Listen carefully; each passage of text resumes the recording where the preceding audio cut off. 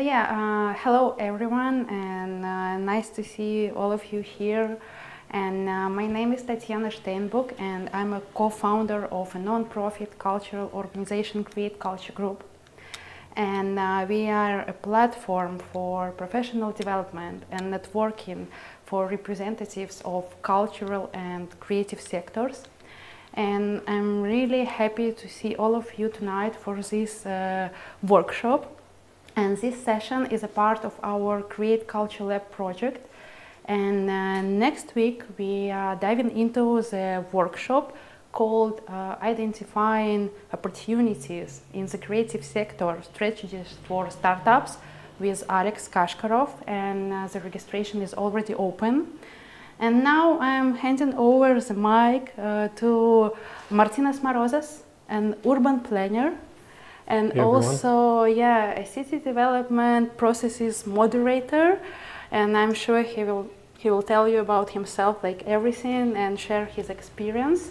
So please feel free to ask questions after the session and be active.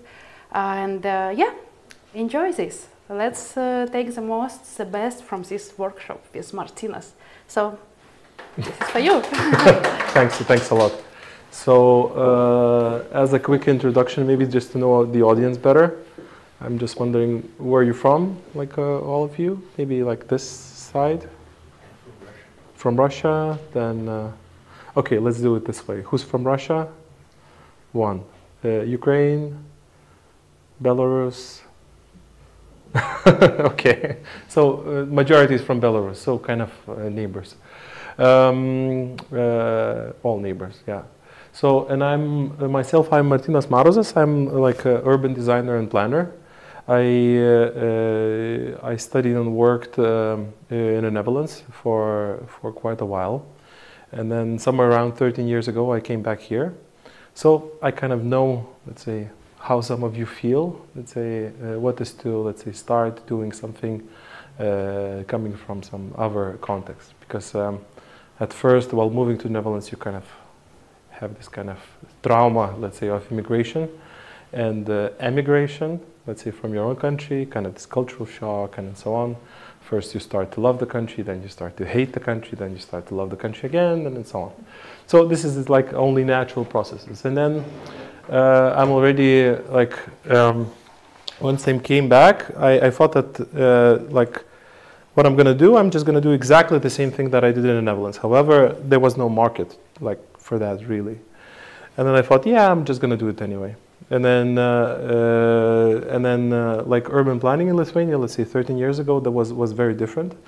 So like public participation, non-existent category, like the planning is very much about zoning, kind of drawing colorful maps, and that's pretty much it. Then there was also this kind of,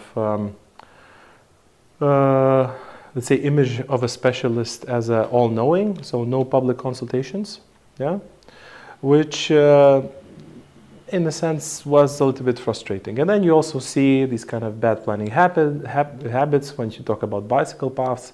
Kind of a standard response is that we're not Netherlands, nothing is going to happen here, nobody's going to use it.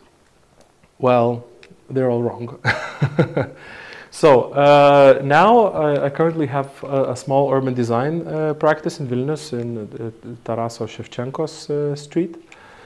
And in total there's around like 10 of us, and then we cooperate a lot with other architecture offices, with sociologists, with copywriters, various event organizers, non-governmental organization, and so on, that are kind of interested in urban transition, urban transformation, and so on. And then what do urban planners do? Well, we talk a lot about sustainability, and this is kind of a classical, let's say, Venn diagram. Yeah, it's really about the environment, then about society and economy, and then if you kind of combine all of these, fields, let's say, together, then your kind of solutions, if they are all covered, they're supposed to be sustainable. But that's a horribly academic, let's say, description of what we are actually do. Usually, like the planning processes are much more, let's say, complicated, And then sometimes you kind of feel that you're kind of revolving around the same thing. You start with the analysis, you kind of set the project objectives, then you go into kind of this development cycle that can turn around 5, 6, 7, or maybe hundreds of times. And then you maybe have a definition of a long-term strategy or something like that. Maybe then the politicians change, then you cancel the long-term strategy, and then you start with analysis, set project objectives, and so on. So if anyone would give me, let's say, €1 or $1 for every time the project had to restart, maybe I would kind of have retired early, let's say. So like urban design planning is really about change. And then what I wrote, let's say, in the invitation is that if one advice that I could tell an aspiring urban planner or let's say practitioner, I would say like learn how to kill your babies, like how to kill your ideas, the best ones, unfortunately, and learn how to embrace the worst ones that you had. Because sometimes, like in these development cycles, not everything that is good survives, and not everything that is bad kind of is forgotten. And sometimes, like, it's not really up to you in most cases. And then it really depends on the strength of your mandate. Yeah, but if you're not an elected politician in this kind of fortunately democratic society, then usually, like, you have to deal with people. Yeah. Usually, like once we're talking about urban development process, we're kind of always saying that it's really about 3 things. You basically need land, yeah. You need a little bit of money, and then you need the ideas what to do with it. This is kind of oversimplified, a very simplistic explanation of why would you need an urban design. Once you have these 3 components, once you say I have a plot, I want to build a house, which is, let's say, an idea. I want to build a hotel. I want to build whatever. And I have a budget for it. Then you don't need an urban designer. Yeah, you need an architect. Go to an architect, hire one. Yeah, we usually say that we're only interested in the projects that miss at least one component. Yeah, so once we're talking about that, most of the, let's say, developers or some stakeholders have land, or some of them have money, but they have no idea what to do with it. Some of them have ideas, but they don't have land or money. And that's where our profession revolves around. And then once we have, let's say, land and money, then we can talk about profit. Once we have money and ideas, we can talk about partnerships. And then once we have land or ideas for the land is the design. Yeah. So it's usually, I mean, I think it's in 11 years since I started in my office. I think I showed it like, if someone would give me $1, I would retire again.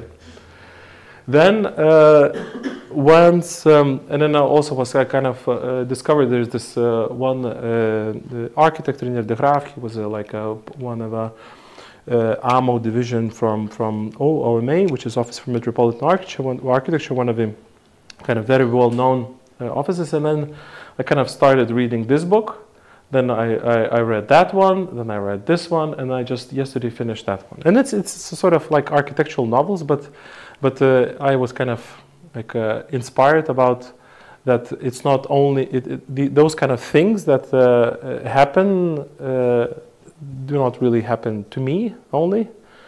They happen kind of to everybody. Yeah, and then somehow I thought of maybe it's a good time, let's say, to learn and kind of reflect from failures or some kind of miscalculations that, let's say, I did in the last 10 years. Because like everyone could brag, let's say, about the successes, but they're not really that important. I mean, it's difficult to achieve something and then to do something good, but then the failures that they kind of teach you the best, I think. So, and I thought I'm going to present like 3 projects that are, then one is about Neris regeneration, which was started like 10 years ago. Then there was a really short, like a concept about Klaipėda Eco Harbor, like a concept where our office was hired by like local community to kind of do like this very crazy thing.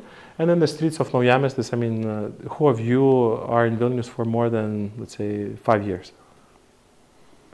Okay, so what you obviously have an opinion about the streets, and then you also maybe follow the debate about this kind of widening. Everyone has the opinion. Exactly. Because of the weather.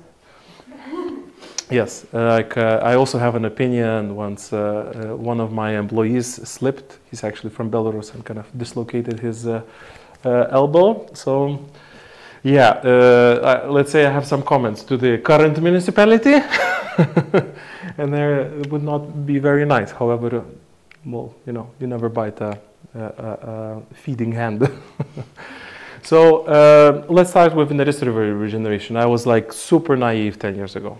Like coming from the Netherlands, and then we all this kind of participation process, and then there's enormous amount of money.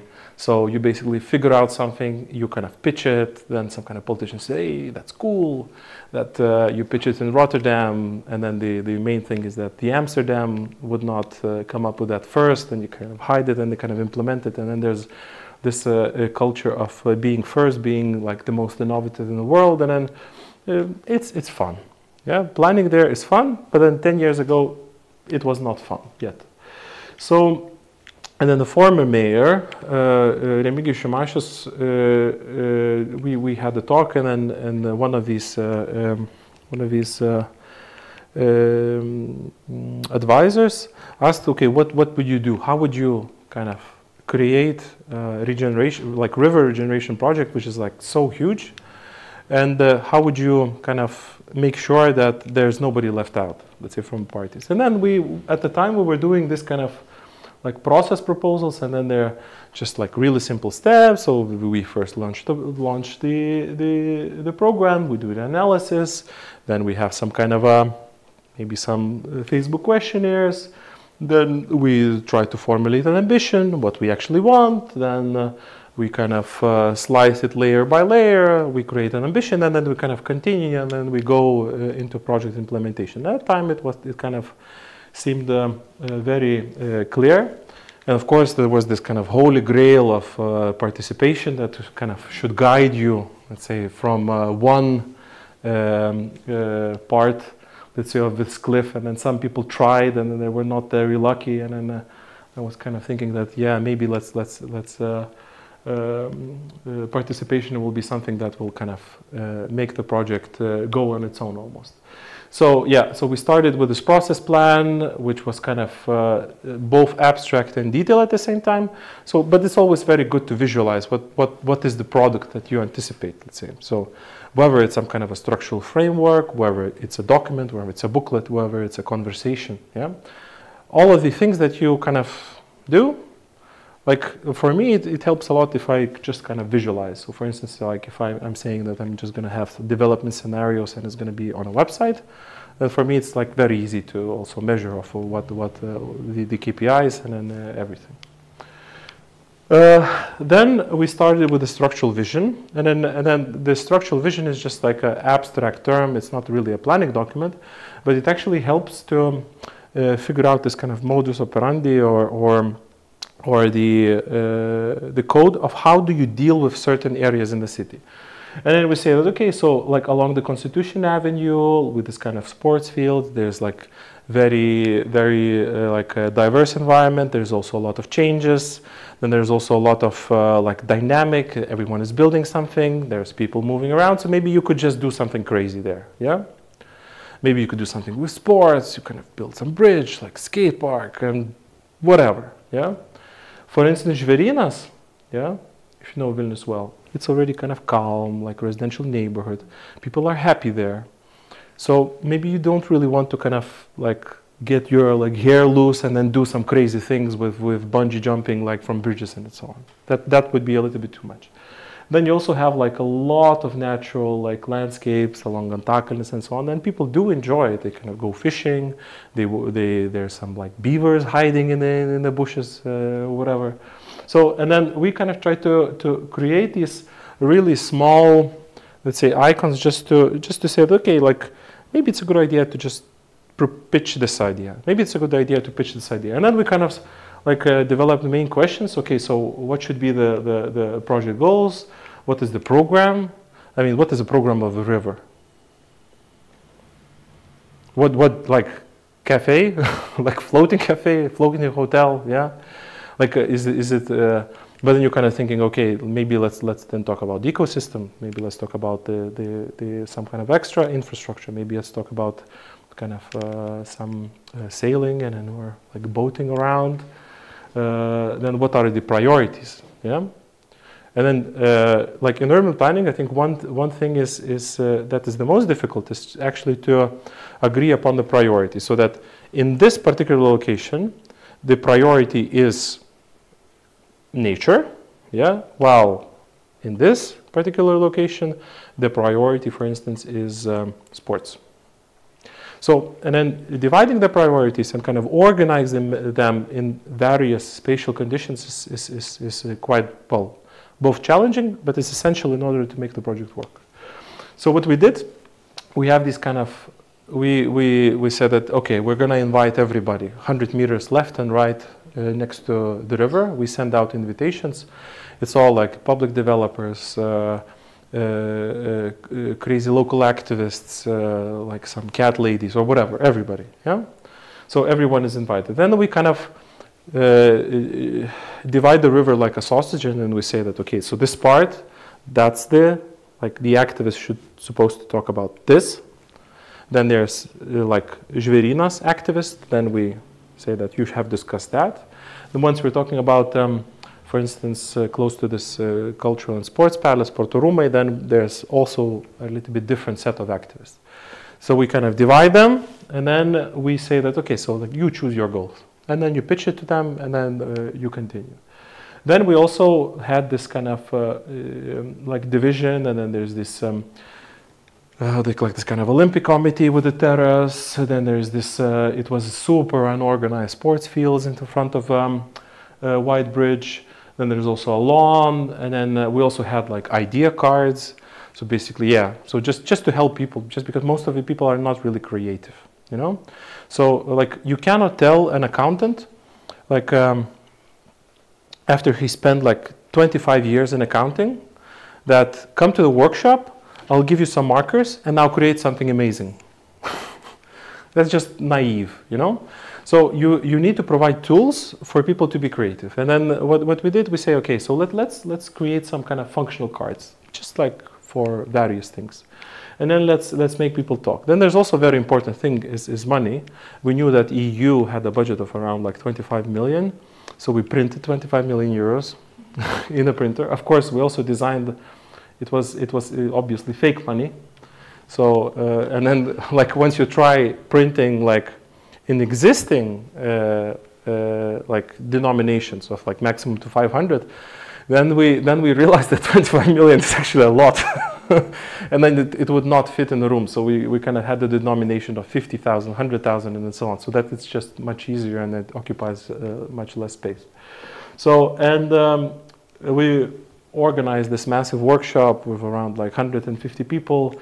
So first phase, we make them discuss about the specific part of site. And then they have we divide. We took half of money, half of this 25 million, like fake money, which was like connected to the real money. And then we gave it out according to the size of the area. Yeah, so for instance, like 1 hectare gets 1 million, like 25 hectares would get like 25 more than that. So, however, there was still like half of money missing. And then first they kind of, people had an idea and they say, okay, so we really want some kind of a sports field. We also want this, maybe some kind of a hotel, let's say, or a floating hotel or whatever. And everyone pitched an idea. And then some people said that, okay, we really want to do this thing, but we don't really have enough money. And then everyone thought that the workshop is over, but then there was a second phase where we actually like divided 12.5 million euros and like divided them equally.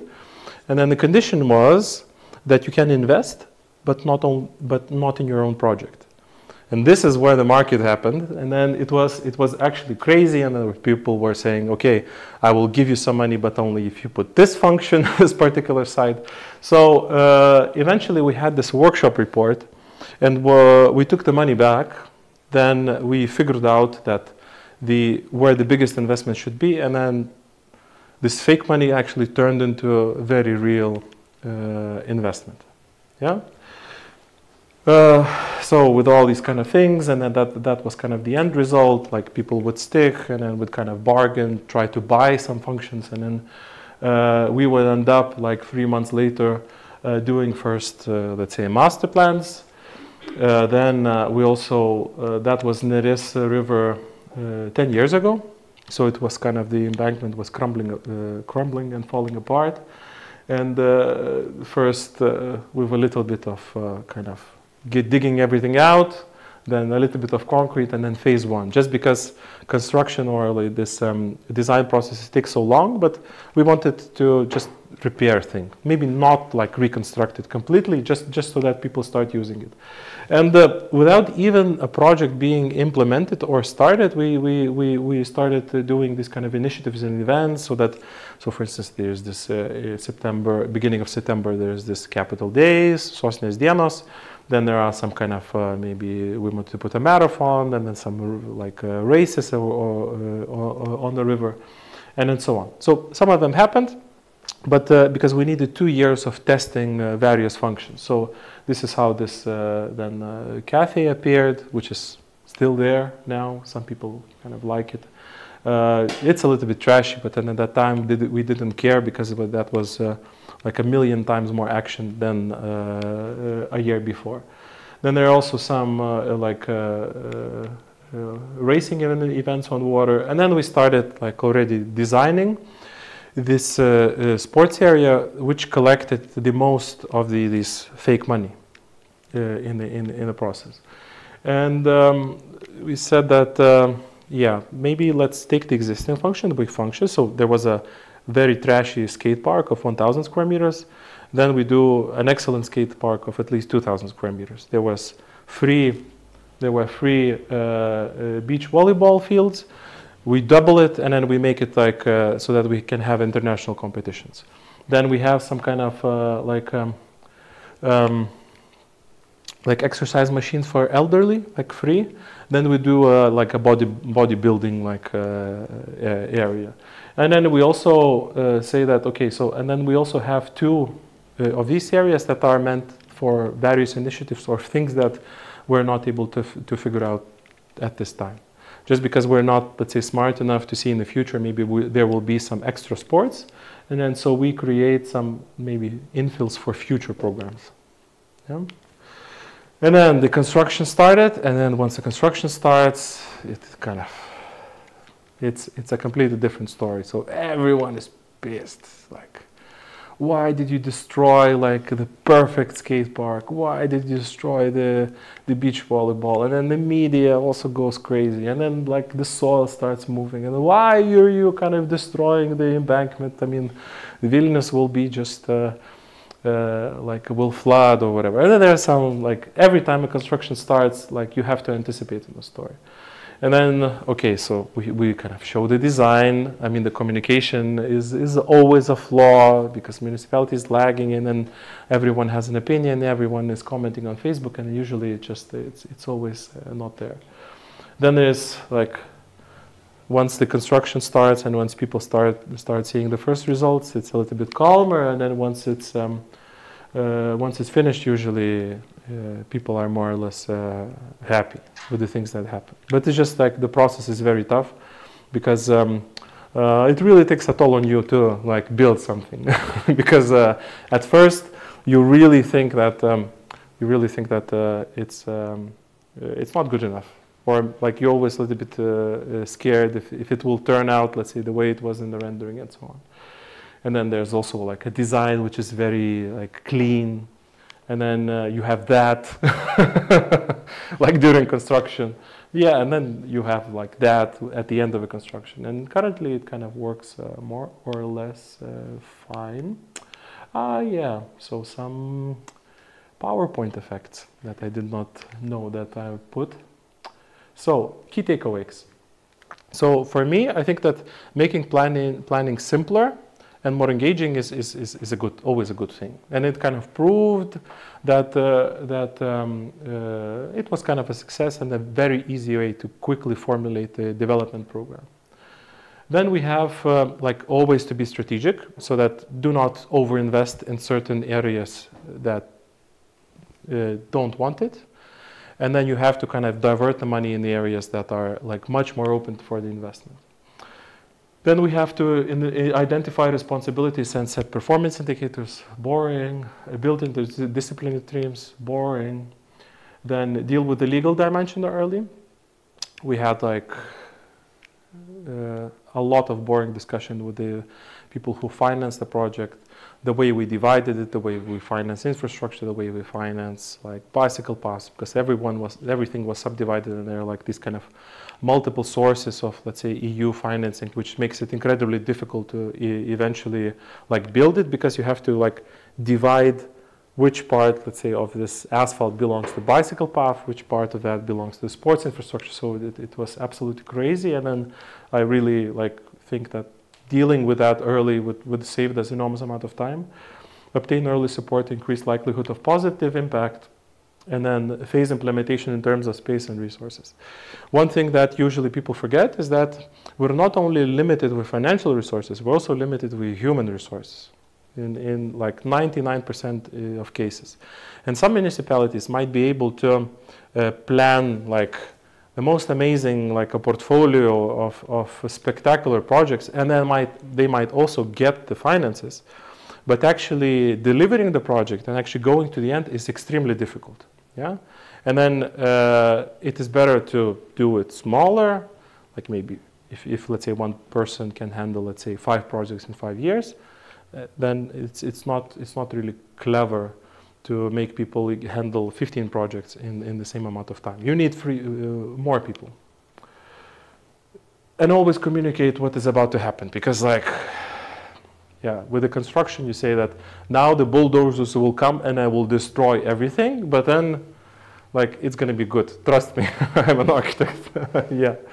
Then there was also like the second kind of project, which I learned a lot from, a lot about politics and a lot about how like politics on a national level, about a little bit about lobbyism and so on. And it was a Klaipėda Eco Harbor, and at that time there was a lot of discussion about the offshore harbor, which is like goes into sea in Klaipėda, and then there was a lot of discussions in Klaipėda about the pollution, noise, some kind of particles, the fertilizer from Belarus kind of spilling into like water.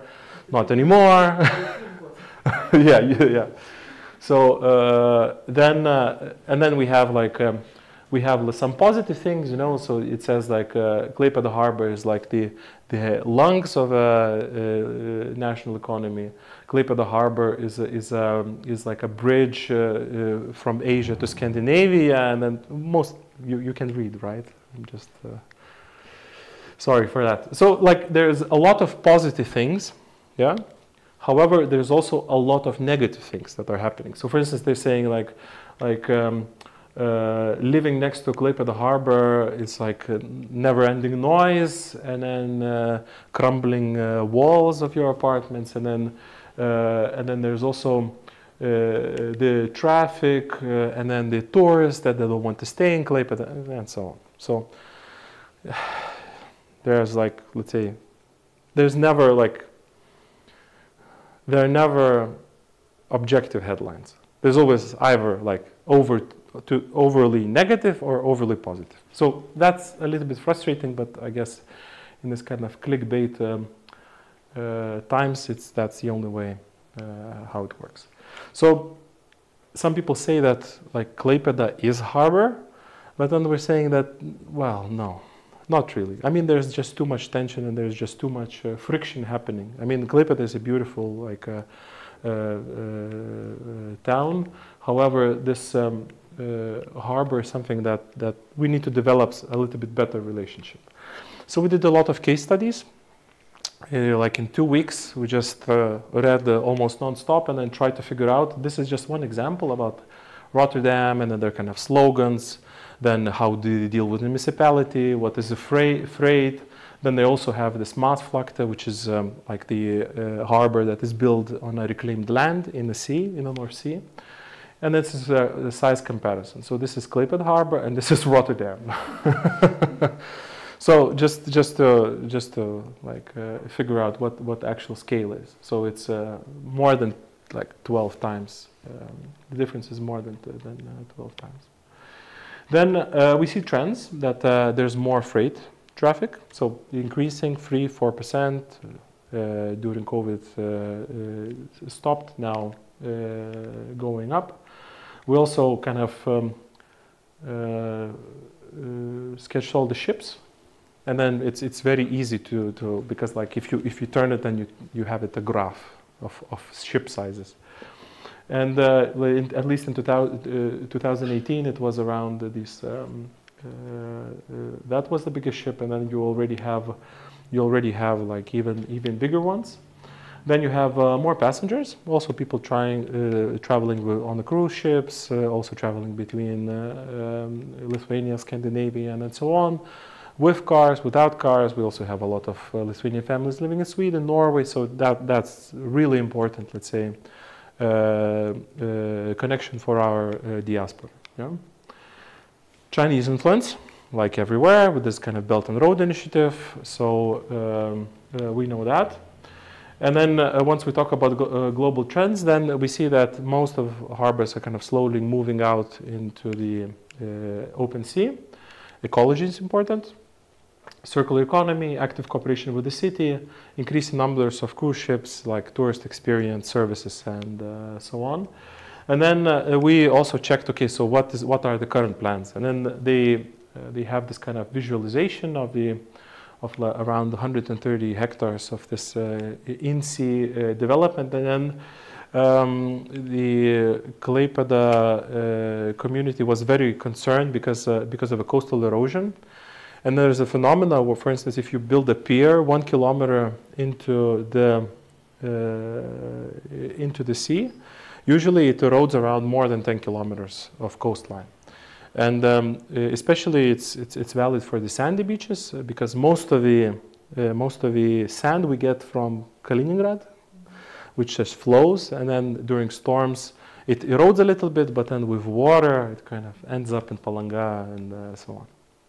And then if we build a pier, then during storms the coast erodes, but the sand doesn't really come back. And then we see that if you actually build a train line and there's no gap, then this kind of coastal erosion would end up after Palanga. So it means that this entire coastline from Klaipėda to Palanga will most likely disappear. And that was kind of a very valid point. And then all the engineers kind of at the time said that your concerns are not really grounded.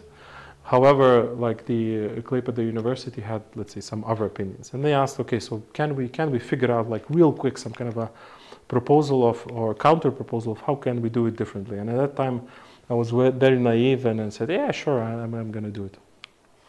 And then objective was to propose an environmentally and ecologically sustainable alternative for the development of the outer harbor, which will contribute to the growth of the quality of life of the city of Klaipėda. Yeah? In harbor, quality of life, yeah, it doesn't really work. So we thought, okay, so is there a place in these kind of 99 kilometers of, like, we only have 99 kilometers of coastline, which is 99 kilometers more than Belarus. So we're fine. So is there a place in the 99 kilometers of Lithuanian seaside or coastline where the development of a port of Klaipėda would create the least conflict? Yeah? And then we have this Curonian spit up to Kaliningrad, all protected national park reserve, not possible to do anything there. You want to, I don't know, like build some kind of a wooden tree house. Sorry, not possible. They even deported the last cow from this reserve. Like some years ago, and it was kind of because it was not meant for agriculture, recreation only, reserve. Which, well, you have to be like. So this is our jewel, and then I love it as well. So that would also be easily accessible by train. So this is like the train line, and then we say that okay, 500 meters from the train line, that's a good distance. and freight transport. So we also need the highway, some kind of infrastructure, and it's not small roads, but kind of normal roads like A1, A2, A6, some highway. So that would then, and it should also be not in a protected area. And then we see that, okay, so this one is out just because this is a protected forest. And not closer than 500 meters from a resident. Yeah, so we also draw a buffer. And then the sea has to be deeper than 15 meters. Yeah, and like it looked a little bit gloomy. And then we look, oh wow, look at this spot. There's, let's say, a spot that is not protected. There's no people living there, and maybe we kind of squeeze in something there. And then we say, okay, so there's Girulių miškas. There's already a train line that actually goes there. And then that's the area of the least conflict, because like we overlay it, everything, and then that's only like the forest, but it's not protected. It's there. So we say, okay, so let's see what are the plans for the city. So they have like planned 130 hectares in the sea, and 200 hectares. It moved a little bit in a Curonian lagoon for containers and then so on. And like a little bit further, this is where they dump all the kind of sand that they dig out from Klaipėda harbor for the larger things. And then we say, okay, so this is the shape of their harbor, and we say that maybe let's move it here. Yeah, this is very like oversimplified, and it's just about the thinking process of like not as an expert. Then we have this, let's say, shape. Let's put it here. Yeah. Let's add 10%. And then we have this very, let's say, technocratic shape. And then we say that, then we have an argument that, okay, so if this shape works and this shape works, we combine them, they should work. I mean, I'm not a harbor expert, and I was not paid, and it was like almost pro bono work for the community. So let's see. And then we also put it below the 15-meter line. Then we say that, okay, so like large ships, they have more than 20 meters, and then we could also have some kind of a harbor for recreational ships, for yachts, and then so on. Then 500 meters from the closest inhabitant, we have existing train line. Maybe we could just somehow connect also with the containers. Maybe we could have either a tunnel or a bridge. Once we did a case study of how much that would cost, and the price is comparable. So like a kilometer bridge or a kilometer tunnel, I mean, it doesn't really make any difference. It's still a lot of money, like a billion euros and so on. So yeah, what the hell? You could also have some kind of artificial island in between, and then so on. Then we say, okay, so the transport, the bridge or tunnel is going to be used both for trains and then both for cars or trucks.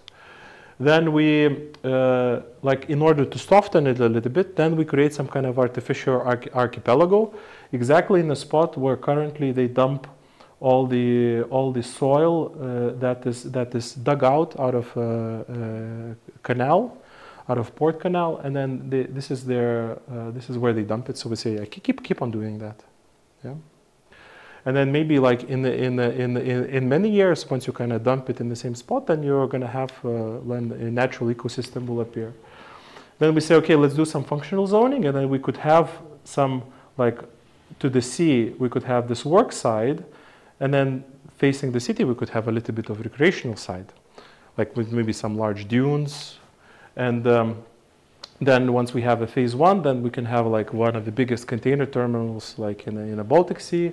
And then with the artificial archipelago and dunes with some kind of maybe recreational facilities already in this artificial island. And then also a space where it's planned right now for offshore wind in the open sea. And then we also have a lot of, let's say, inland spaces for logistics to stop so that it's not, so that it works. Because like Rotterdam works exactly the same. They have like a area for trucks to stop, then they get a number, and then they kind of drive to harbor so that like it works like a clockwork. And then we have this kind of concept of the eco harbor in the open sea. And that was our proposal, and we say that like once you have this kind of dunes with some cranes sticking out, then Klaipėda could actually like become a real, like Klaipėda could be synonymous with the harbor. And then on one side you could have some kind of almost like natural landscape with some like human-made things sticking out to the top. And this is from this Olando Kepurė, the view from Olando Kepurė, which is a kind of famous tourist destination. And then we presented this idea. And then of course people say that, yeah, like thanks a lot, but no thanks.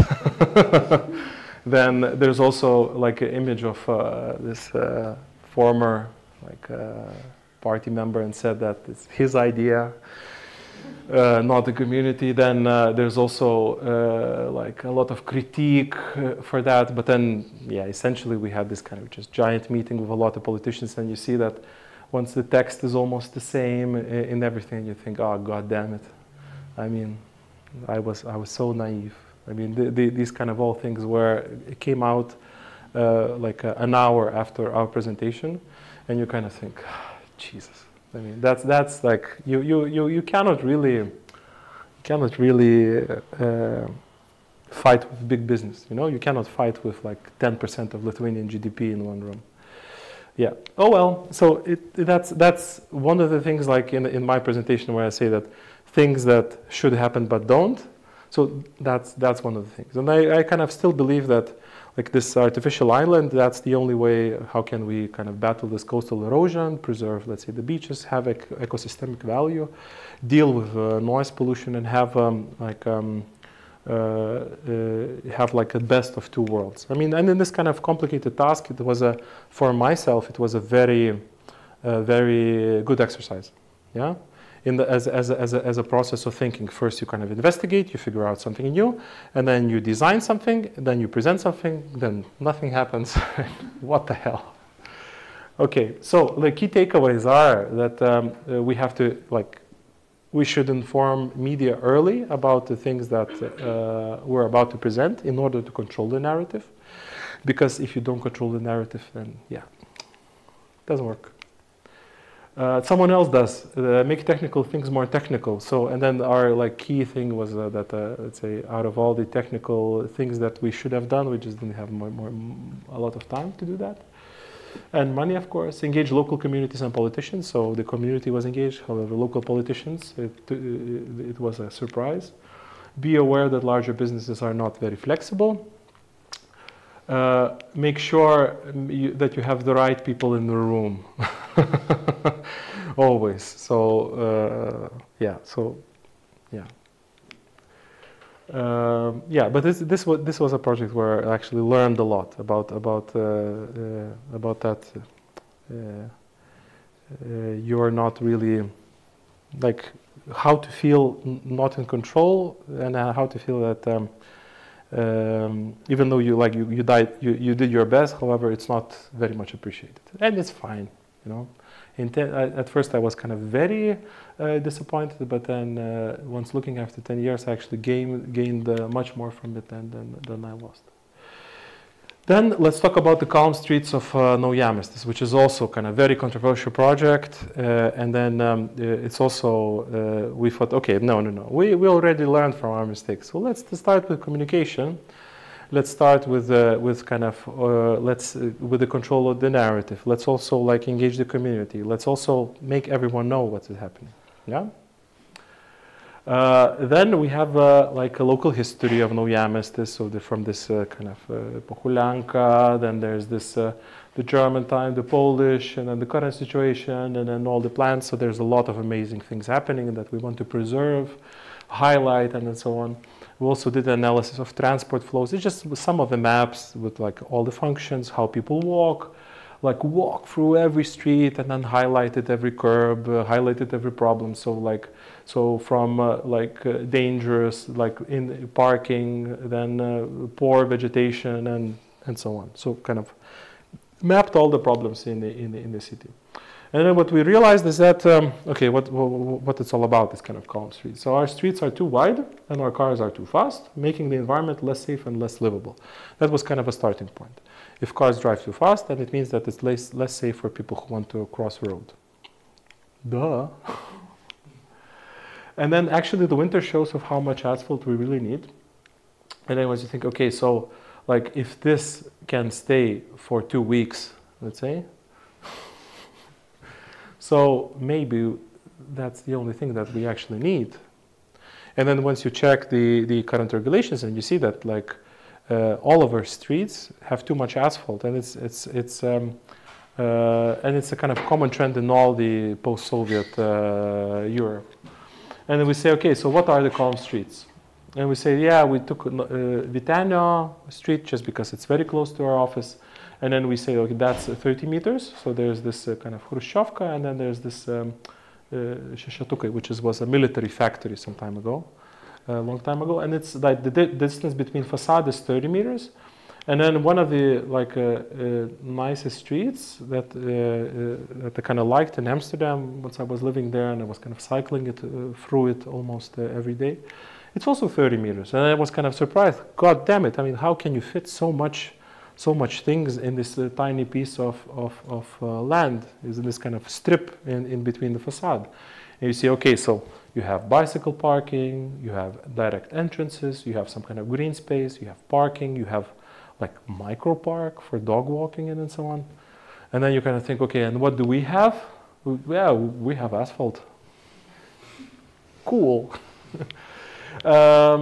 Then we say that no, the calm streets are spaces for living, working, and leisure, not just for like a transit from A to B. So the street is something that starts from one facade and ends on the other facade. Cars is part of it, and it should not occupy more than 30%. So like 30% we give it to nature, 30% we give it to cars, and then 30% we give it to pedestrians. Fair enough, right? Especially if we're talking about streets, and then we want some kind of commercial activity along the perimeters and facades and so on. And then we have this kind of like varying approaches. So some good old towns, you see that you have this kind of urban approach where design informs people about how they should use public space. And then you have this kind of traffic engineer approach where you need like millions of signs, we need sidewalks, you need some kind of barriers, and then whatever, you know? So we say that maybe a design actually could be a way of how we can inform about the people of how they should use the streets. And then we kind of say, okay, so what we need? We need lively paths, we need lots of green, and then some kind of multimodal balance, you know, so like where to park a bike and so on. And then we prioritize the pedestrians and cyclists, and then we go for cars. And our aims are basically to shape the aim of this project, which is like a concept, just to show how small changes in the street profile can actually bring a lot of like positive impact, you know? And then we said that, okay, so what if we just create everything in between the existing curbs, and then we just use as much asphalt as it is necessary according to these traffic regulations. And then this is the Vytenio and Shevchenko Street, and then we say that, okay, like, why don't we do it this way? Then we have also a little bit narrower streets with some kind of infills for some greenery, wider pedestrian paths. Then we have this space for trees to uncover roots so that they get more air, they get more greenery, and then so that there's a space for nature, bees, whatever. Then we also create some like spaces for local businesses so that they could, let's say, thrive, and maybe people could not only enjoy just walking, let's say, along the street, but they would just use it as a public space. Yeah. So, and then we have like these kind of quite detailed, let's say, conceptual proposals for, let's say, almost every street in Naujamiestis with some kind of a street profile. However, we did not, let's say, anticipate that it, like you should not build it, you should like still have the project. And then what happened is that some people, let's say, decided that, you know what, I think that your visualizations are good enough, let's build it. And then that was a bit surprising, because obviously like design needs some time and it needs multiple revisions, and then there was a kind of the political term was beginning, was at the end, and then there was some kind of a rush, and then the bulldozers came, and then there was some renovation of underground heating infrastructure. So that, okay, let's do it. So let's restore it already in a new way. People will not notice it. Yeah, right. So what eventually we got that the streets became the major topic in the mayor's election campaign. So one way, it is funny that this kind of subject became so kind of polarizing. On the other way, you also see that there's a lot of, let's say, opposition if you skip some steps. And in one way, our job as an urban planner is usually to provide a vision. However, the architects usually have to detail it and then put it in drawings. But once you kind of go into shortcuts, then yeah, bad things happen, you know, because you really need to design it well in order to implement it well. So my conclusion is sometimes too much innovation is a little bit too much. So you always have to kind of, let's say, count your blessings and then always try to maybe, let's say, limit yourself a little bit, and then also like have the right people in the room, not only the yes men or yes women who actually want to do it. Then you have to anticipate that everyone has an opinion, which is your idea. Then participation does not end after the analysis phase. And then once we do analysis, we do the kind of questionnaire. We ask people, so, okay, so what do you want? What's your opinion? Blah, blah, blah, blah, blah, blah. The participation process has to continue.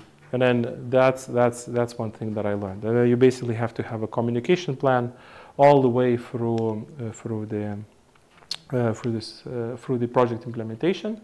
Then communicate early and communicate clearly and efficiently, because there's like once people start having an opinion, then you have these like multiple narratives for communication. So everyone's kind of talking, but everybody's missing a point. Then the firemen say that the fire brigade would not pass, but then you kind of ask them, okay, so which law do you want to change? I mean, because we're designing according to law. So you say the streets are too narrow, so that, like it's in the law. And then once you kind of start like discussing clearly, then you also realize that goddamn communication again, you know. So then and then there's a lot of moving parties.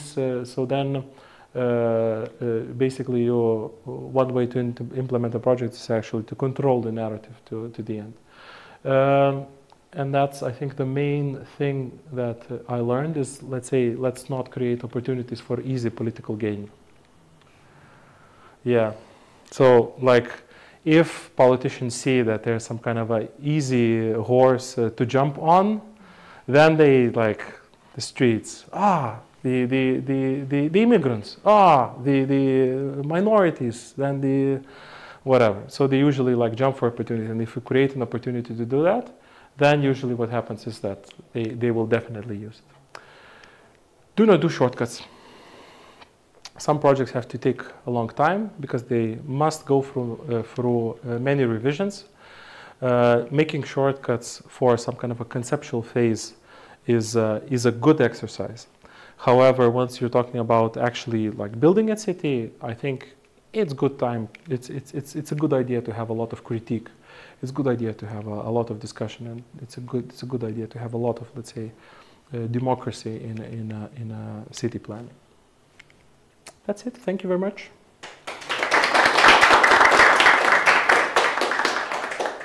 So, questions? Go ahead. My name is Katerina. I come from Minsk, and actually you asked the question about how long we stayed in Vilnius. So I had 2 periods, 2.5 years now, and before that I had 5 years back in Minsk, and before that I lived for 8 years in Vilnius. Mm-hmm. And actually I left Vilnius just before you started the renovation of the Neris river. So this is the mic, right? Mm-hmm. Or what? Okay. I cannot gesticulate now, I'm sorry. Mm-hmm. Okay. So thank you very much actually for doing that, because I was amazed when I came back that the river has changed that much. Although I really like that there were more people the Neris river bank before, like with this Fluxus place, cultural Fluxus, it was named. So it was already owned by people, but now it is definitely owned by people even more. So several questions that I have about the projects that you presented. I can ask many more, but maybe I will concentrate on these three. First of all, just to separate perhaps, you said that you created the whole project from the very beginning, like with the analysis and all this participatory approach and everything, through the implementation of the riverbank project. You were selected by the city before everything started, or it was a joint project, so there were no competitors of yours, so you were the only one? No, it was actually a little bit complicated, just because with the first political term, the previous mayor, he had this kind of three pillars, let's say, in this policy. One was kindergartens, then the Neris River, and bicycle paths. So and then what he did, he had three, let's say, thematic project leaders. Yeah. So basically, what we did together with Anton Nikitin, he did an amazing job with bicycle paths. I mean, there's a difference, let's say. And then now currently Vilnius is doing like 50 to 80 kilometers of new, like Dutch-style bicycle paths, and then you see that now we kind of once we designed 2.5 meters bicycle paths, now we see like traffic jams, let's say in the mornings, and we said, God damn it, I thought that we have to do like 3.5 meters. So Anton, who was a chief engineer, now he's a chief sustainability officer in the municipality. He was let's say, a thematic project leader for bicycle paths. I was a thematic project leader, for the river. But, and it was like this public participation process, the overall process design, also communicating with various parties, with the investment department, with the Vilnius Planas, who's a design department, also kind of having a lot of meetings involving them, and then trying to kind of push some things that I thought are necessary. I didn't draw the things myself, however, we had like various design reviews. Most of the initiatives, one way or another, are kind of either my idea or created by some people who are in the municipality. Also, some local entrepreneurs that wanted to do something with the river, or who saw an opportunity, let's say, to open a cafe or a bar, and then basically I would have like 6 or 7 meetings a week just for the new initiative that could come to the thing. And then there was a lot of themes. So first, like you could imagine that one part of that is just design, yeah, just implementing it. Then there's also like fixing it, just the fixing part, because fixing the embankment took around like 2 years. And it was like several phases, and then you still have to kind of coordinate it and then go and then kind of almost look at the construction site. Then there are like businesses, and then you also need to organize this public procurement so that they can actually go there. In order to have a public procurement, you have to kind of deal with land agency, and in order to secure this plot that could be rented out in a public manner. So if there's some kind of presentation, some kind of media, let's say, attention, or like a communication opportunity, like with local press, or you kind of invite, or you just tell, okay, so what's happening next, or you present. So my job was more like a thematic. So everything, let's say, even how do you attach a boat next to a pier? Because we didn't have this, I'm not sure how it's called, like knecht, I don't know. Yeah, so that was, let's say, my job at that time. And then I was working for this Vilnius development company. Then I had a kid, and I left. But then I came back as a company on a private basis. So we also did a lot of, let's say, assignments for public procurement, like a lot of consultations for, like, evaluate design work, also give feedback, also like present sometimes or visualize what is going to happen. If, let's say, a project would stall, then yeah, I would come back real short, kind of fix it, and then go back. So that was like doing a lot of things that were not technically in my job description. So yeah. Interesting. Thank you very much. And you have answered the second question already, because the question was about the involvement of possible businesses that might be interested to come into the area. So no, but it's like the idea is just like this, the strategy: shake the tree and see what falls out. Sometimes it's a cat, sometimes it's something like a pear, sometimes it's an apple, whatever. So and it actually helps. Like if you communicate, if you meet a lot of people, then you can build quite an extensive network or a database of possible like institutions that could be the end users, and then. Yeah, I somehow feel that like there are a lot of good ideas that are kind of hiding in people's head, and then the only thing you need to somehow kind of take it. To listen. Yeah, to just listen, like provoke them, give them some tools, give them some fake money. I mean, it really helps. Like and then just it's like it works like some kind of enabler or like head opener. What you can kind of spend on crazy things, you know. Yeah. Head cracker. Yeah, definitely. The third question that I had is the influence of politicians. I understand that, for example, the river bank project lasts for over than one political term. Are there risks for such longer projects? Definitely. Over the yes. Imagine that implementation of a project on average lasts minimum 6 years. Political term in Lithuania is 4 or 5 max. Like for president, 4 is like for a politician. What happens is that it's not possible for a politician to implement a project that he figured out himself. So what happens is that in order to do something like meaningful for the city, you really need to think in terms of two terms. So I guess one first term is really to maybe build this political capital. The second term is to spend it, you know. So sometimes you have to do something that like people want, so that you kind of elect it maybe to a second term, which is what wise politicians would do. And then the second term is actually to kind of use the benefits. And then let's kind of go back 10 years, and then Vilnius was €500 million in debt. Nobody wanted to borrow him, and then we had after the first term already kind of stable situation. After 6 years, Vilnius in this kind of foreign investment attraction, services, like this kind of just vibe in general, you know. And then the became quite an attractive place to live, and then I kind of love it more and more. And then I'm really happy that I kind of made a decision to come back from the Netherlands, and then just to kind of continue my life here. So that was my best decision, and yours as well. Maybe. Yeah. And also I have a bit ridiculous question. Those are usually the best. Okay, so when you was talking about Naujamiesty streets, you said that 30% goes to people, 30 like to cars? All goes to people, but like 30% for cars, 30% for nature, and where is the other 10%, I wonder?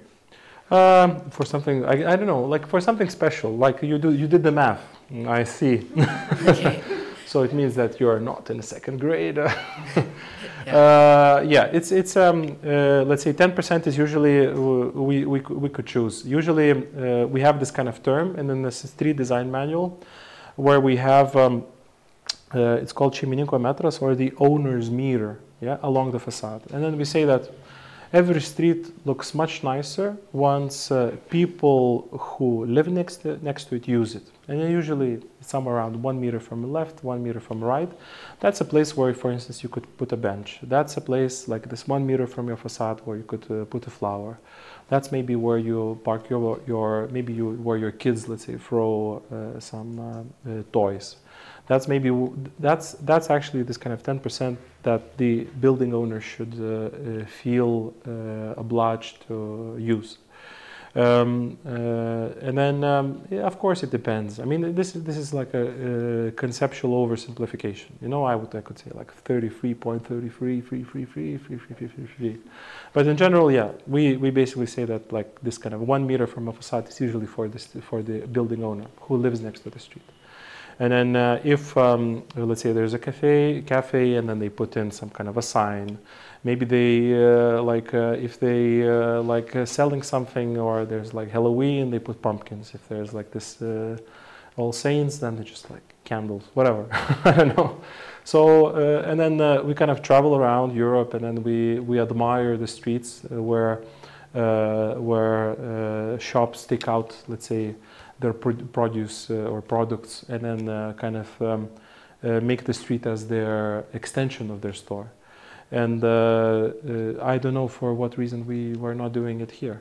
I mean, the weather, but that's an excuse. I mean, there's like, and then once you go to like Pilies Street or these kind of classical, almost like medieval or old style streets, then you see that, yeah, it works perfectly. I mean, it's really nice to have that, and it creates this atmosphere of let's say openness. It's cozy, inviting, and then I think this is how our city is, well, supposed to.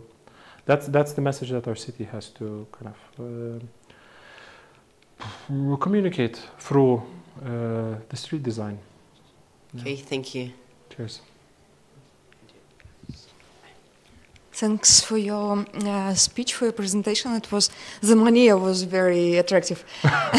And my personal double thanks for this river sport project, because when I live at the beginning of the Kalvaria Gatve, I really enjoy this environment and this equipment and these people who do this sport stuff. It's very inspiring and calm and safety. And now I live in Naujamiestis and enjoy the Algirdo Gatve.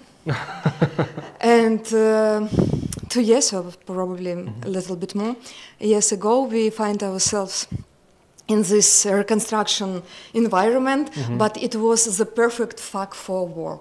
And I enjoy this future of this reconstruction and this future thought that it will be good, and it is now, it is possible to think about future and this goodness in the future. Well, and I have a question. What is your future project? And I hope I will enjoy this. Yes. We're doing a lot of things. We usually, our clients are like municipalities, like non-governmental organizations, so some non-profits that like need an advice or something like that, and there are for-profit developers. Yeah, and then working in the field where, well, your job is kind of to try to steer, let's say, the money in kind of the right direction, so that it not only translates into square meters sold, but is also into some kind of public good. Yeah, this is basically what we do. And then like there are quite a lot of projects where we have kind of serious NDAs, like non-disclosure agreements. So like I could not talk about it. But then the Neris river continues. However, this time I'm also part of a design team of the other side, let's say. So I kind of like did the more managing part on the right bank of Neris River. The left one, I could like do some things or design things together already with my team and, let's say, other partners. Will help out a lot of municipalities all over Lithuania with strategic planning and like mobility. So like talking about bicycle paths, about how to kind of create better connections for more people. The Soviet-built microrayons is like, or housing in general is one of the things of our expertise. Tomorrow I'm going to Warsaw. There's this there's a workshop about Ukraine. It's called Build Back Better. Then we also do this Euroherit, which is about reconstruction of Ukraine, which is more focused on cultural heritage. Then we do also, I also do teach. I have like an associate professor in Kaunas University of Technology, a lecturer in Vilnius University for geographers. So I'm kind of trying to keep myself quite busy, and then not only do this like for-profit urban planning things, but then some lectures, some just fun events that are not paid. Then do some like research investigations, and then to like improve the overall planning culture in the country. Also give a lot of, let's say, free advice that also helps like the people to build better like environment, or just to plan it a little bit more efficiently, and also for me to sell the service that I do, like that's one way or another. And then like a city development as such is usually perceived as something very negative, because every time a construction starts, there's usually I mean you're like one of the few that said that that's it's going to be good. I'm not so sure in most cases, but sometimes it's good, sometimes it's bad. So like if you build something, it means that you lose something. So and then most of the people find it are either very pro status quo, or either like very much pro change. Yeah, and then the middle or the balance is sometimes missing. Yeah, so some people just want to kind of take it and then like dig out with roots, and then some people want to kind of cherish it, even though some like people don't realize what is valuable in this like particular artifact and so on.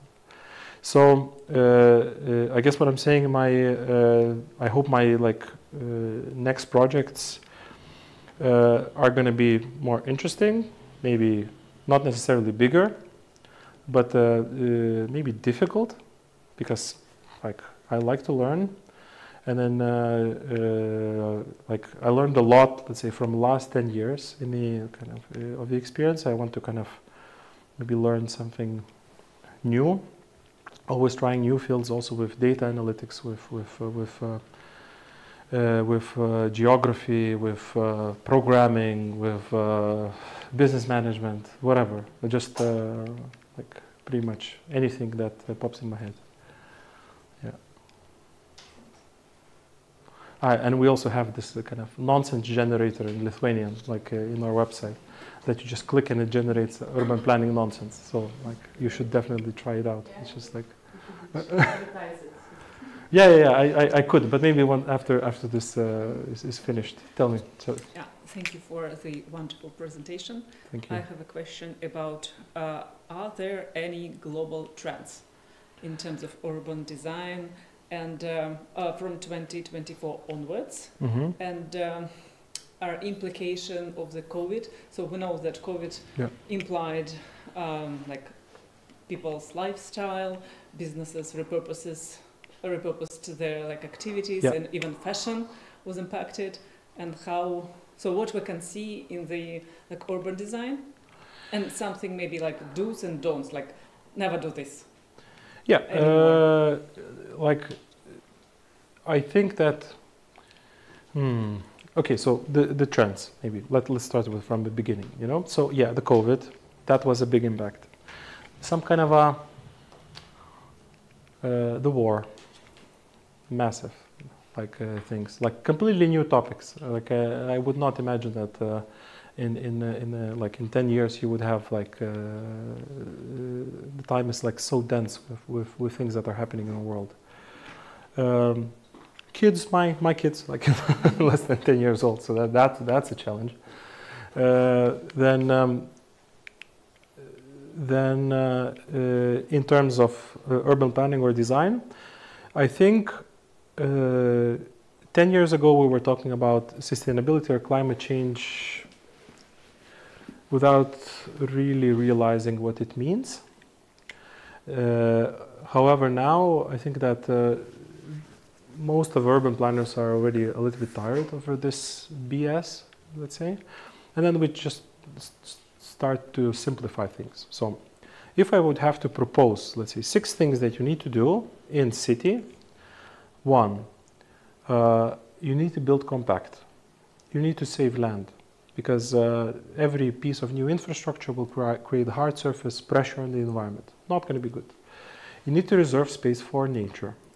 So everything that you like do or design needs to have at least a little bit of nature, at least a little bit or space for that nature. Then you need to isolate well. You need to save energy. Yeah. You need to design neighborhoods with social infrastructure. You cannot design a neighborhood without social infrastructure because people will not be happy. You will force them to use a car, and then they will have to get services from the other neighborhood. People that live in the other neighborhood will not be happy. You will be all stuck in traffic jams and so on. So, like, then it brings me to the smart mobility, and then smart not in terms that it definitely needs an app, yeah, but then why don't we seduce people to leave a car at the home? Just because the services that they need are readily accessible, that maybe because of COVID, 2 days a week you could work remotely, and then your boss will not be about it, you know, so that you can still be productive, that you can have a, let's say, a much more balanced, let's say, lifestyle, and you need to deal with water. You need to like save water. Like there are some regions that are deprived of water, which is like sub-Saharan Africa and so on. We're lucky because we have one of the biggest, let's say, reserves of this, like Belarus, Lithuania, Ukraine. All of these kind of regions are very water rich, you know, and then you just basically kind of put a hole in the ground, bam, there's water. And then you put there, bam. So like this kind of, you know, with these needles, it's a scam.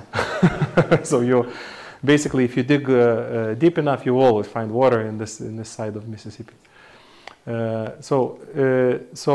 But you need to create a little bit less hard surfaces because underground infrastructure is super expensive.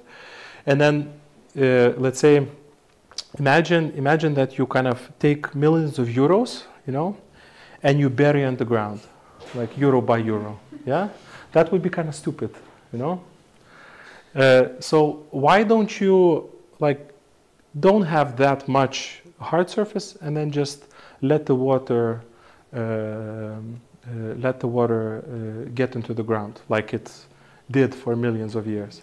Why would you need some kind of this extra rainwater infrastructure once you can kind of have a lot more permeable surfaces and then save on this super, super expensive infrastructure? And then once you don't bury, let's say, your money into the ground, maybe you could spend it for some kind of cooler things that you can actually see.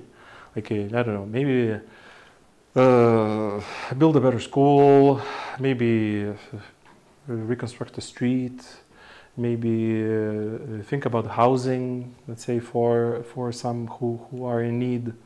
Maybe try to fix microrayons, like renovate them and so on. So there's like a million ways of how to spend the money better. And then I think that one way or another, like the point that was trying to go with the previous thing, but then I kind of was like diverted by myself, is that even though like the urban development process somehow feels as something quite negative for most of the people, but I don't know a single city that was built without money. So money is one way or another is very important. And then spending it wisely on the things that actually matter, not spending it on stupid things, on like Olympic stadiums or whatever, or some kind of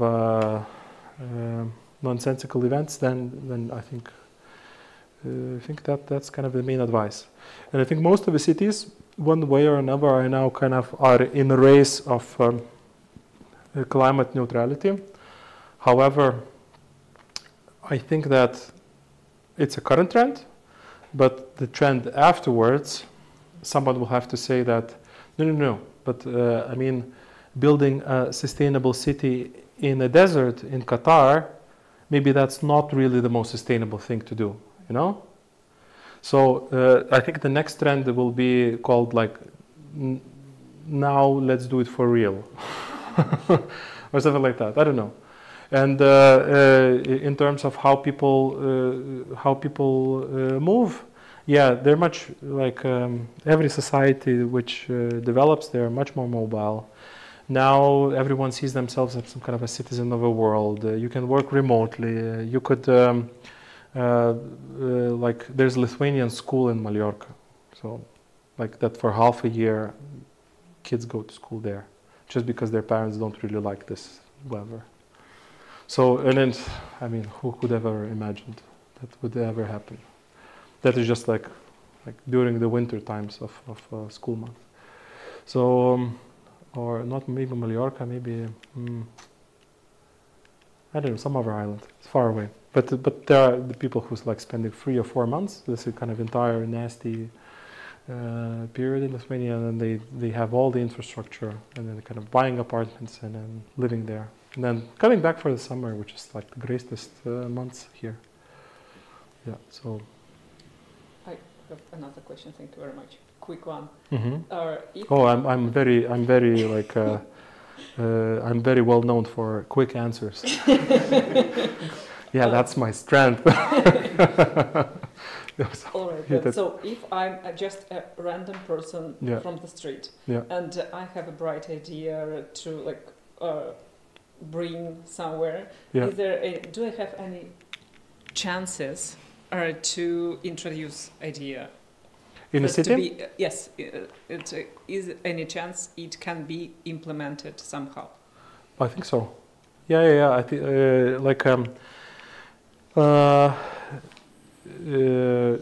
Okay, so first, like at least most of the participation processes that are related to built environment, they are kind of regulated by law.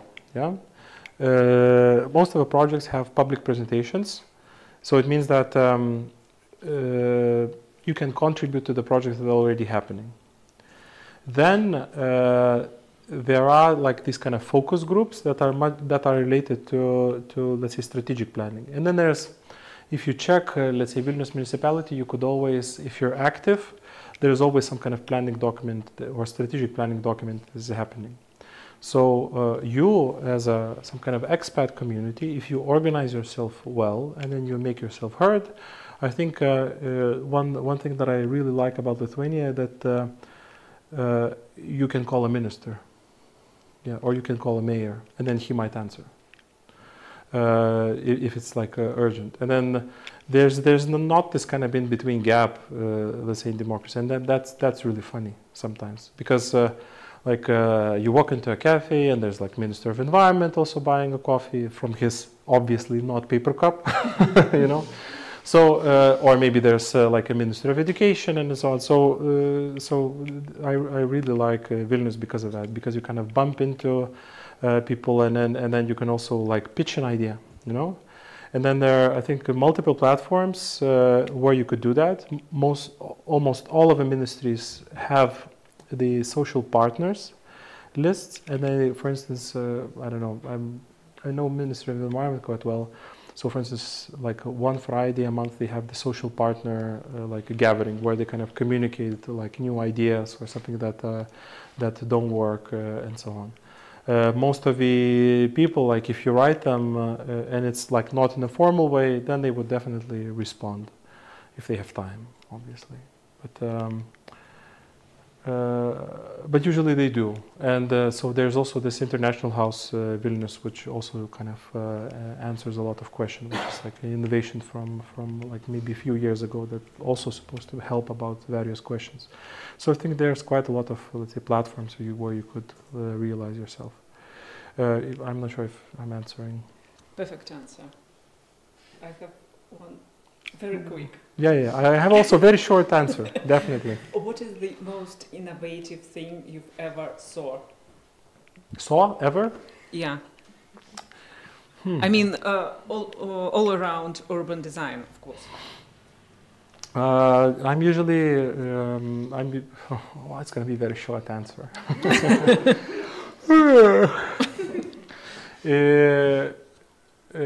Okay, so. I'm somehow usually quite fascinated with the thing that you kind of, let's say, see for the very first time. So like 10 years ago with the first, let's say, wooden skyscraper, or at least like a high-rise building. Once you kind of talk with people who realized that at that time, like 10 years ago, that was very impressive. Then, like 9 years ago, then there are some guys who had like heavily contaminated land, which was formerly harbor, and they dumped so many chemicals in that part. And then municipality of Amsterdam said, okay, let's do some kind of a regeneration project, and then let's find some ideas. And then since land was so contaminated, you cannot build anything on it. So what they did, they took old barges, they put those barges on that land, they created some kind of a path, and then they grew, like for 6 or 7 years, vegetation that cleans this oil and so on. And then they kind of dig it in, and then the soil is clean, they move the barges. So this it's kind of an ephemeral project, you know. You cannot say that, yeah, build a pyramid of Egypt and it's going to last for 2,000 years. And then you kind of intentionally build something for like 5 or 6 years, it does the job, and then you demolish it. So it was also partially the intent of this lecture, like of how to learn to kind of like embrace your ideas and then just let it go. So I think that's the most innovative thing, in realizing that everything is ephemeral or like lasting for a very short time, even us, like in terms of urban development of centuries, that we could leave maybe some kind of a small mark, maybe leave some kind of a very small input in this universe, and that's fine. Yeah, that's good enough. So let's don't be too harsh on ourselves if something doesn't happen. Yeah, and if it happens, then it's bravo. Yeah.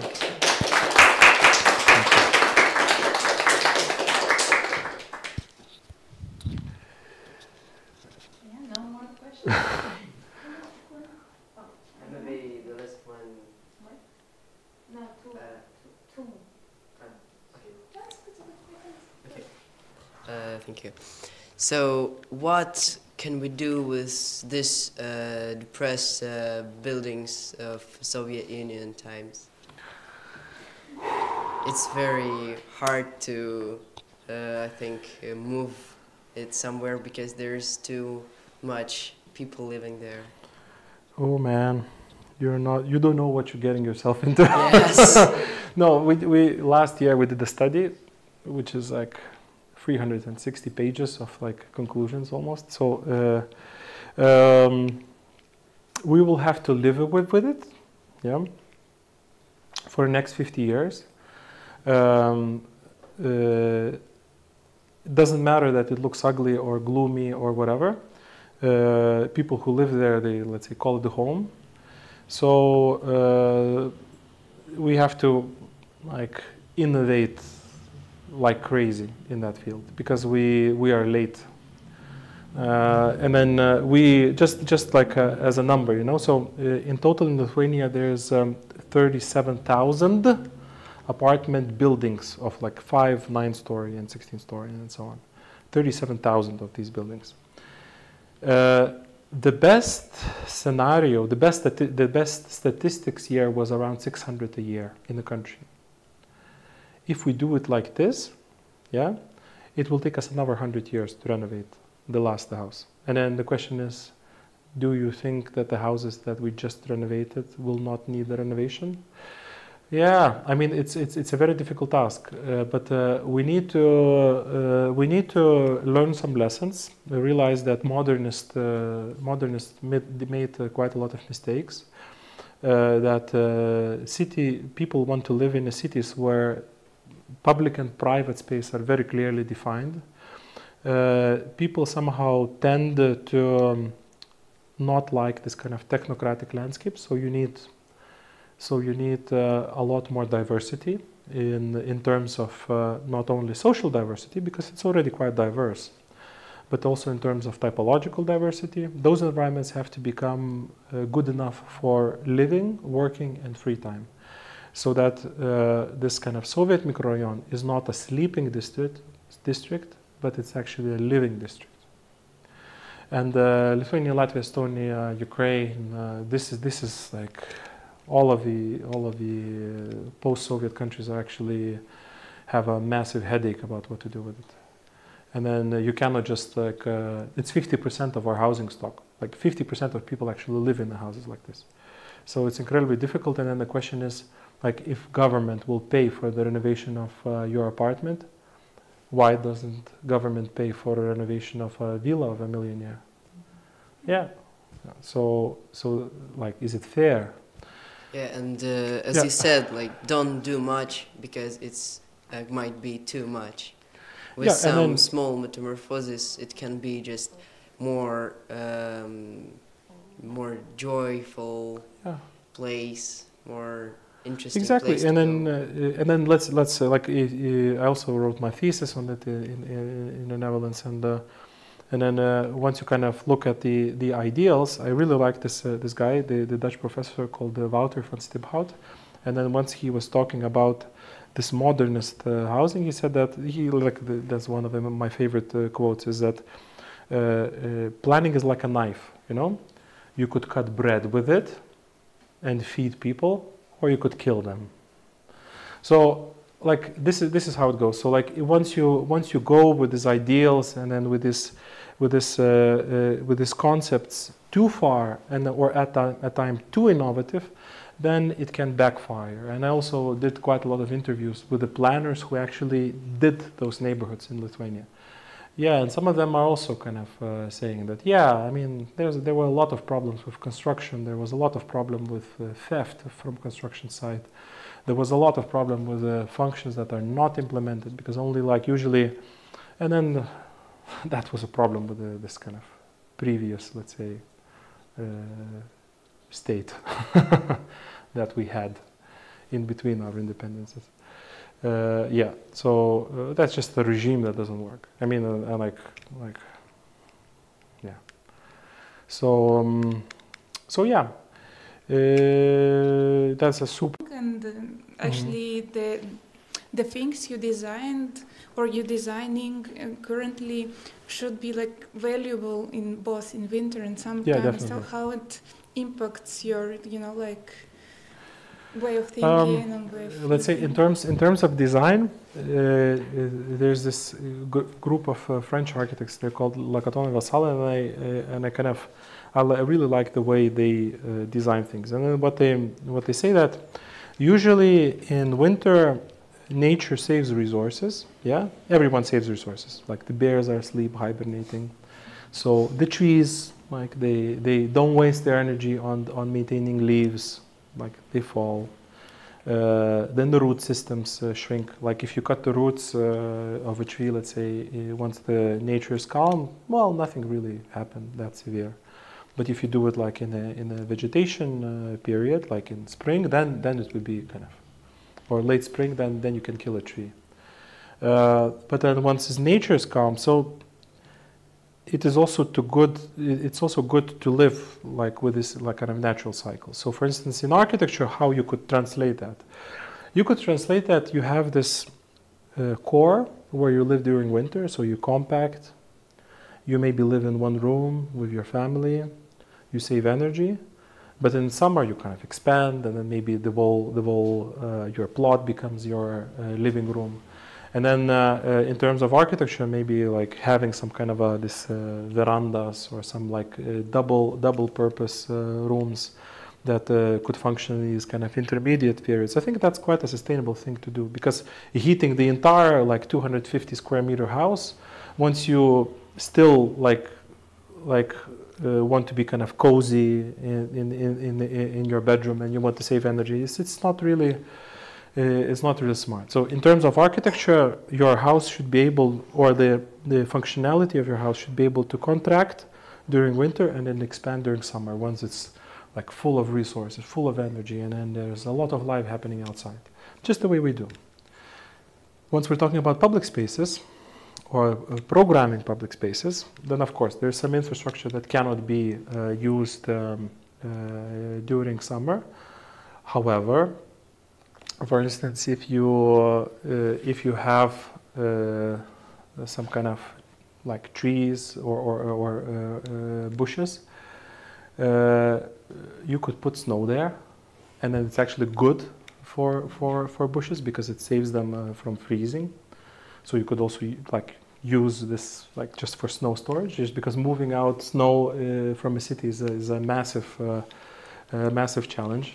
Then once you have some kind of even like public playgrounds, you could also like minimize the amount of space that you need to take care of during winter, and maybe you won't have this kind of slippery sidewalks. I think it's just really about the efficient organization of resources in city planning, and understanding the city quite well, measuring it, figuring out where people move, and then first solving the lines that have the most impact. I think that's the way to go. And only then focusing on infrastructure that is used by the least people. And then in most cases, the use of city resources is absolutely unfair, because the densiest environments are the Soviet-built neighborhoods. However, they're maintained the poorest, usually. And then the outskirts, some kind of suburbs, there's like 10 people in a hectare versus like 1,000 people in a hectare in a microrayon. Yeah? However, that one could be clean, that could have a perfect trash collection, that could have like a perfect asphalt and so on. So it's not fair. It's not fair allocation of resources. And I think that the major, what I'm always saying, sustainability is not always about this kind of energy or technical things. It's also about fair allocation of money. And that's people really hate to talk about money, and then I think we need to talk about money. I think that is kind of an elephant in the room, and then everyone is talking about like birds and bees and then whatever, and about some kind of topics that are more of a noise and not really contributing to the narrative. But if we are actually fair about how we spend our hard-earned taxes, then I think then we could achieve much more as a society, as a country, as a city, as a community. Yeah. Thanks.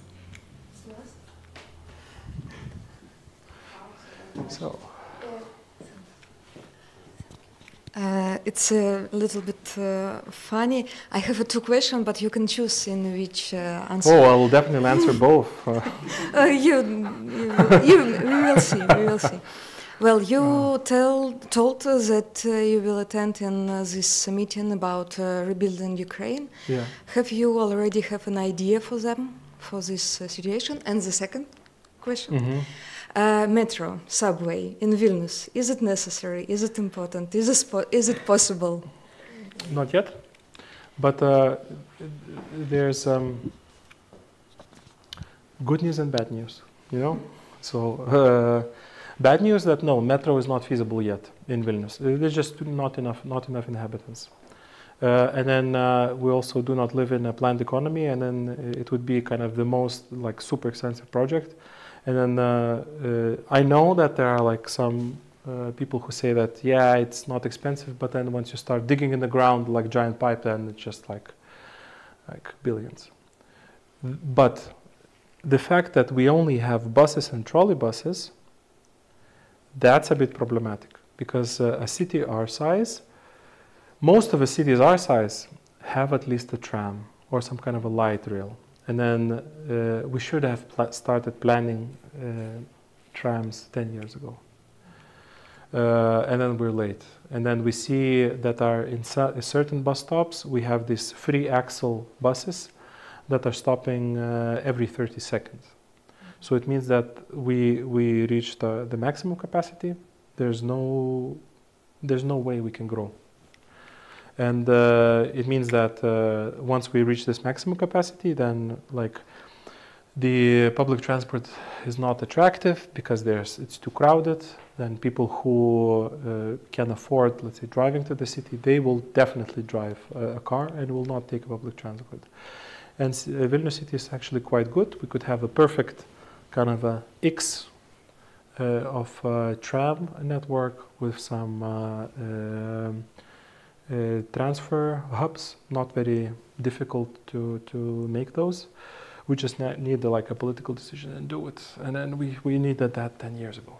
So, but then we could not afford it. So now we could kind of afford it, but then we're not making the decision yet. So tram no, tram yes. Metro no.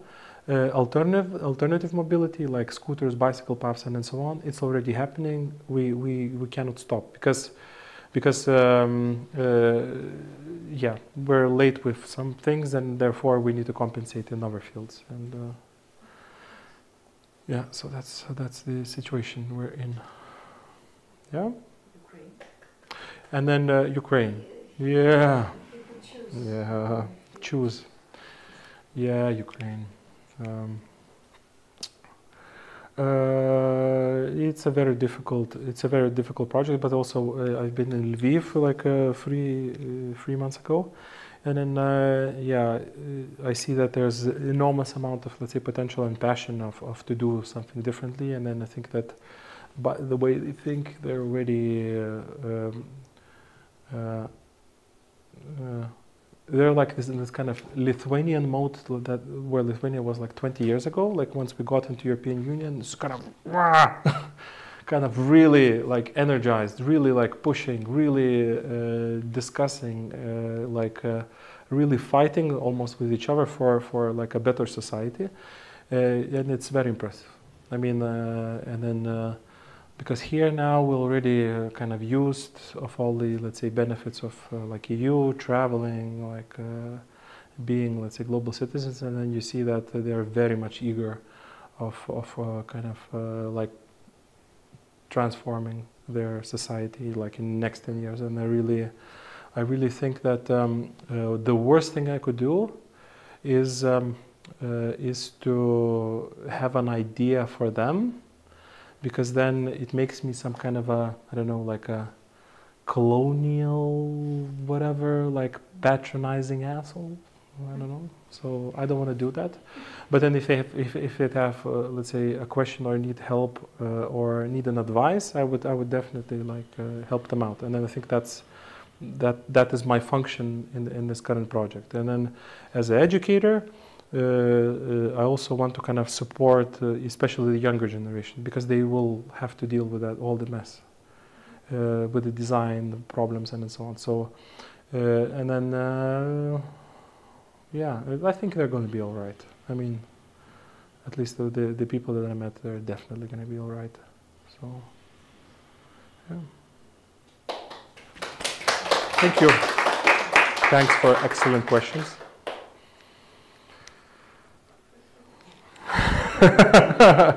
So, okay. Thank you. Wonderful audience. Thank you very much.